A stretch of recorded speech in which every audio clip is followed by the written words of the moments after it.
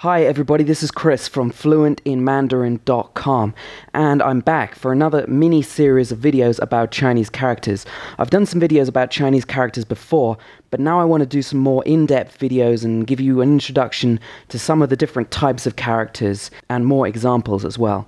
And in this video, the first video, I want to talk about the Chinese characters that look like things. There's actually quite a lot of confusing information out there about Chinese characters, which implies that most of the Chinese characters out there are pictures of things. But actually this isn't true. Only a small proportion of Chinese characters come directly from pictures of things. It's only about, some estimates say, around 4%, maybe even less now. These characters are called 象形字, or pictograms, essentially.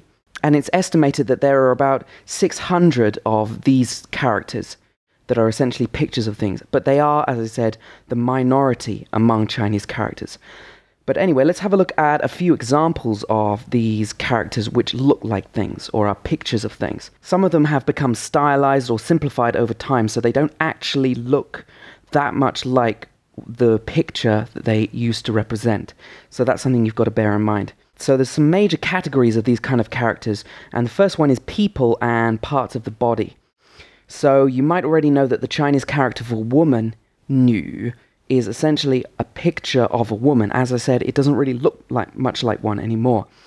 And these examples that I'm giving you are actually, it's not a historical progression of the character. These are just different examples of the different forms of this character at different times or in different fonts. It's not a historical progression from left to right, so bear that in mind. The character on the right here is the modern day character 女, which means woman. And it was originally from a picture of a woman.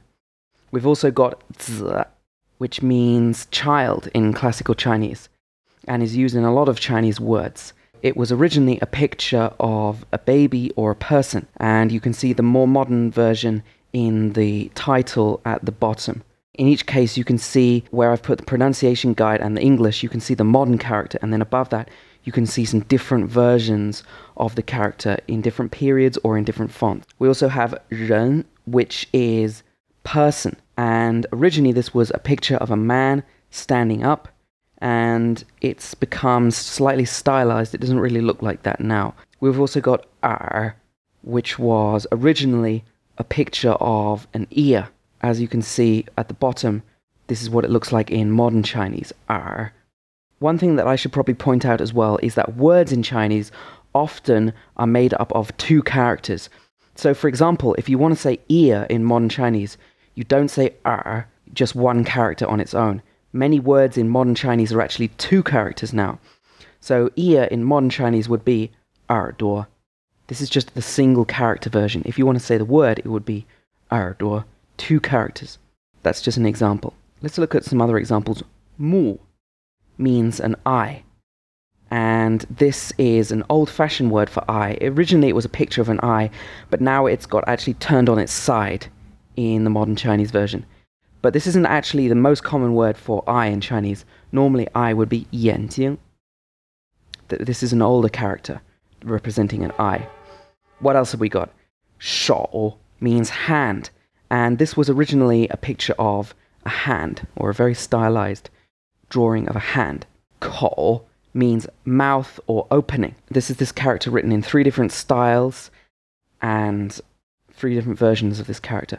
But 口 means mouth or opening. As you can see, it looks like a mouth. Another category of the characters that look like things is animals. So let's have a look at some of the animal characters in Chinese. 马 means horse, and it originally came from a picture of a horse. You can see some of the versions of this character over time. And in brackets at the bottom, I've also put the traditional character version, because some characters in Chinese have been simplified in mainland China from the original character versions. So I've put the original full version of the character in brackets at the bottom in each case. So this is 马, which means horse. What else have we got? 鱼 means fish. It was originally a picture of a fish. You can still see the head at the top and the scales at the bottom. This was a picture of a fish. We also have 龟, which means tortoise. The full word for this in modern Chinese is 乌龟. This was originally from a picture of a tortoise or a turtle. and the traditional character version is in brackets once again. 鸟 means bird, 鸟. And originally this came from a picture of a bird. Yang is sheep, and originally this came from a picture of a sheep's head. 鼠 means mouse or rat, and originally this came from a picture of a mouse with the tail at the bottom. 虎 tiger also originally came from a picture of a tiger. 龙 is the word for dragon in Chinese. It originally came from a picture of a dragon. Again, the traditional version of the character is in brackets, and the simplified version is on the left at the bottom. Also, we have the Chinese characters that look like things in the natural world. For example, Shan was a picture of 3 mountains, is what it originally came from, and this character means mountain. Shui means water, and this is from a picture of flowing water. You can see 3 versions of this character at the top. Mu means tree, and this is very obviously a picture of a tree. Ri means sun or day, and it's got another meaning as well, which I won't go into here. But this character was originally from a picture of the sun, and now it's become modified, but that's where it originally came from. Yue means moon, and this is from a picture of the moon. And there's also another version of this character that looks very similar, which means flesh.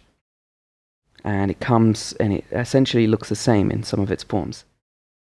Yu means rain, and this character was originally a picture of the sky and then raindrops coming from the sky. You can see it still looks a bit like this nowadays. Also, we have some objects, which are essentially pictographic representations of the original character. For example, 册 means a volume of a book, or a book. This was originally a picture of wooden strips of bamboo, writing strips tied together. You can see they're tied together in the middle. 册. 舟 is an old-fashioned word for boat, and it originally came from a picture of a boat. You can see in the modern character, it's essentially got turned on its side a bit, but that's where it came from. 竹 means bamboo, and it's from a picture of 2 twigs of bamboo. 巾 means a piece of cloth, and it's a picture of a piece of cloth hanging up. 土 means earth or land, and it's originally from a picture of a clod of dirt, or a picture of a plant growing up out of the ground.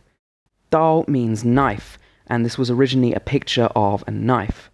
This one's also got turned on its side a bit in the modern version.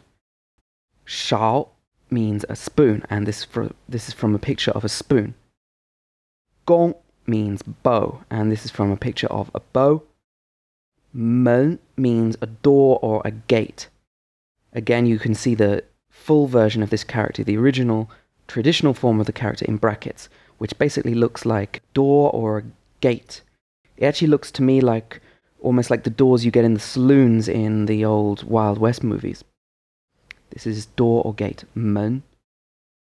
Mao means hare, and it's originally from a picture of a hare. Tian means field, and as you can see, it's like a square that's divided up into 4 sections, and that's because in ancient China, after a certain period, they started dividing their fields into equal fields like this, and therefore this represents cultivated land. Jia also means helmet, or armor, or a nail, and this comes from a picture of some kind of armor. Rou means meat or flesh, and this comes from a picture of some flesh, and you can see the marks on the flesh of the meat in this picture. Si, silk, is a picture of 2 twisted strands of silk, and that's where this character originally comes from, in the traditional version of the character. Okay, so I've given you loads of examples in this video. I hope you learned a lot from the characters that I taught you in this video. If you want to find out more about learning Chinese and you want to get a free guide that I've put together, just click on the link in the description of this video to sign up, and I'll give you this guide to you for free. The 10 biggest mistakes that beginners in Chinese make. That's all you have to do, so go ahead and do that now, and don't forget to hit the subscribe button to follow all of my future videos and see all of the other videos on my channel as well. Thanks for watching, and see you next time.